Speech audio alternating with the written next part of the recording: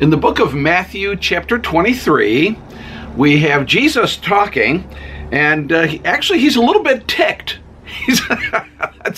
That's the technical theological term for it. He's a little bit ticked, and who he's ticked off at is perhaps a little bit surprising. He's ticked off at the religious teachers and leaders, and it's because of their hypocrisy, really. That's the problem.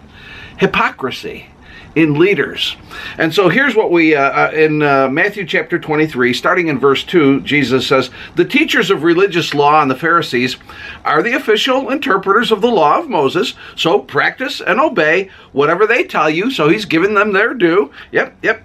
"But don't follow their example," he says, "for they don't practice what they teach. They crush people with unbearable religious demands and never lift a finger to ease the burden." And then he says this, "Everything they do is for show." Not good. This is not a good thing. Leaders are supposed to be really servants. They're supposed to set the example. They're supposed to say, here's how you do it, and they're practicing what they preach. And of course, we see hypocrisy. We see this in leaders nowadays. We see this kind of thing. And again, it's not good. It's not good. Leaders should be serving.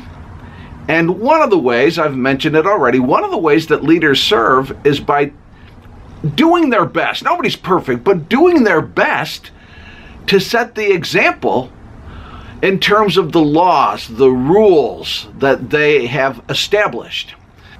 Now, we don't always get to select the leaders in our lives. There are in certain areas of our lives we may have leaders and we don't have much of a control over that.